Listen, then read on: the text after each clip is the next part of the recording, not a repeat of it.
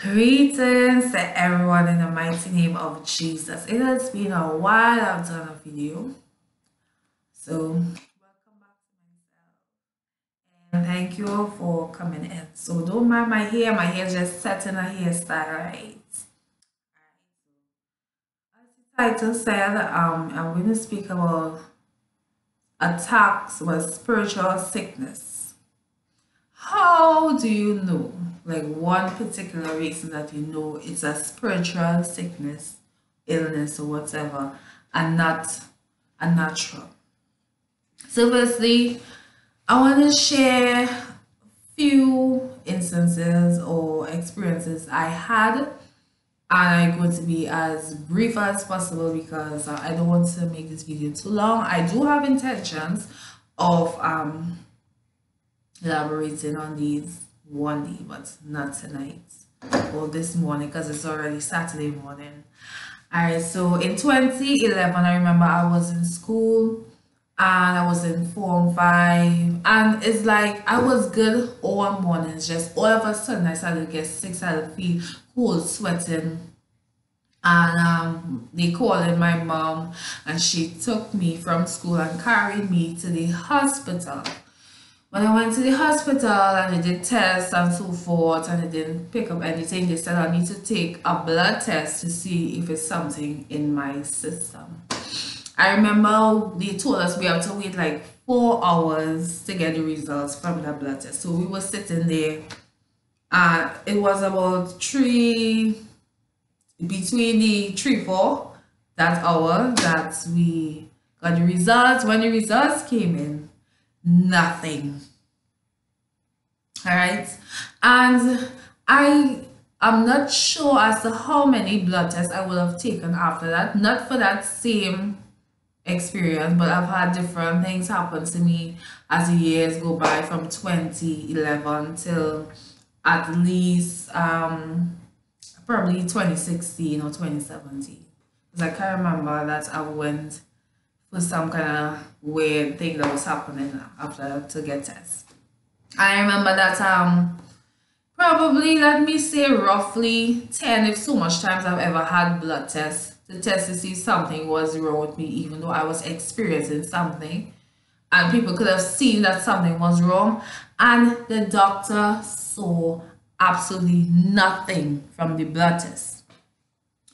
Now, even when I was going through that demonic attack, the testimonies that I have, I remember, if you all listened, that I would have spoken about how I was trying to sleep on a few occasions and my lungs or chest, like if somebody was pressing against it, I couldn't sleep at night, and it coming down to the morning time, it would release, and when I go to the doctor was like, nothing is wrong with you, right?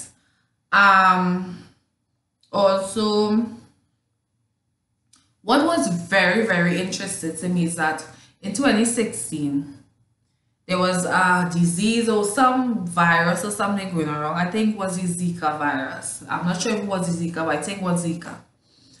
And I remember clearly it was a Friday. I washed my hair that evening, the afternoon. And like, I can't remember exactly what happened, but I think a heat or something was coming out from my head after I washed my hair. Very strange. And would have been, I believe, either this Saturday morning when I went to bed or something. And I came out of the bath and was, drying my skin. I started to feel like my entire back was burning me. So I want to know what's going on, right?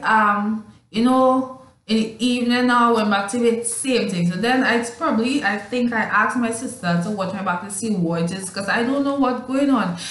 To realize that there were lots of fine buttons on my back, like like very, very fine, and they were apparently raw. So every time I go to bed and it gets wet, it will burn me and burn me for at least an entire hour. Nothing can stop it.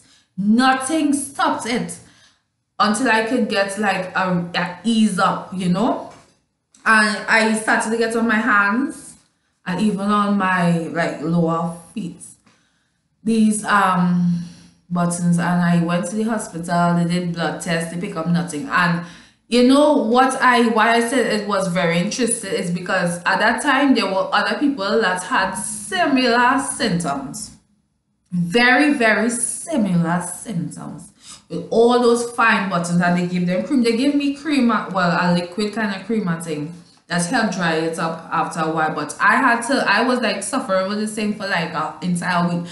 Pain. Eventually I was like, I'm not wetting my back. When I go in the bathroom, I try to avoid wetting my back or the areas that have this thing too much, or not even, I ain't even wetting my back, right? Because it was very very painful. And even sometimes when even you're not wetting it, it would feel like, you know, these things when they, I don't know if it's called attack or whatever, you'll feel very irritated and very distressed. And the thing about it is people they had the same or similar thing, and they did blood tests, and it came up, the results from the blood test stated that they had the virus. And when they did blood tests on me, nothing showed up. So I know again these things are not, well, the devil, I would say, try to camouflage me in a way that while this thing is going on, it will look like it's normal because I get it. But I didn't get it from the natural sense. I got it through some spiritual thing. And that's how devils operate, right? And I tell, every blood test I took in my life I've ever taken, nothing has ever showed up. Nothing. People might think like, what? But I'm telling you, nothing, not a trace of nothing.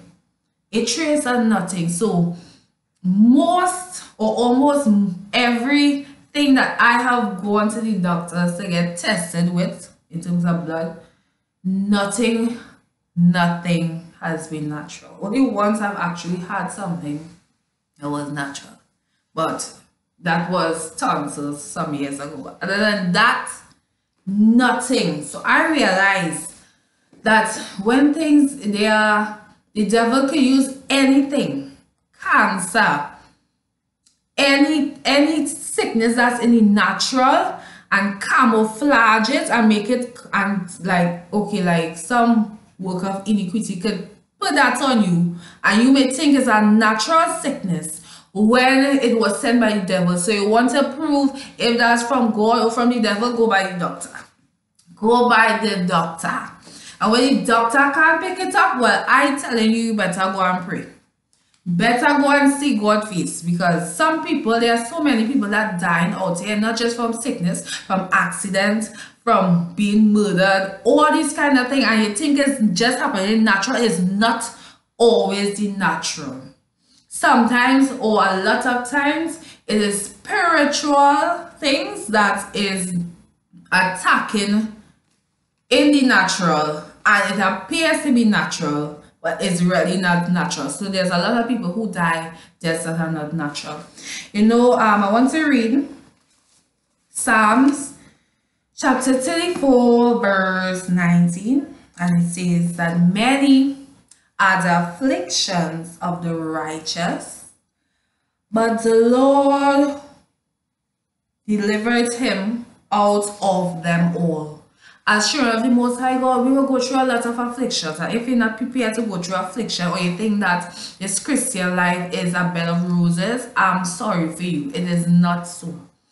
And these affliction and these trials come for more than one reason, which on two I would say that: one, for us to know God, for us to know what God is able to do, and also to help us to become stronger and to grow in faith and as experience everything. Because as a child of God, if you don't know nothing about God, if you never experienced about God, what would you be able to tell people other than what is in the Bible? What would you be able to tell people? I know some people will be like, it have people out here be like, I don't want to hear nothing about the Bible, no. I want to know what you could tell me that could prove this, whatever you know? So, yeah. So I just want to read Corinthians, 2 Corinthians chapter 4, verse 11, sorry, verse 8, starting. It says that We are troubled on every side, yet not distressed. We are perplexed, but not in despair. Persecuted, but not forsaken. Cast down, but not destroyed.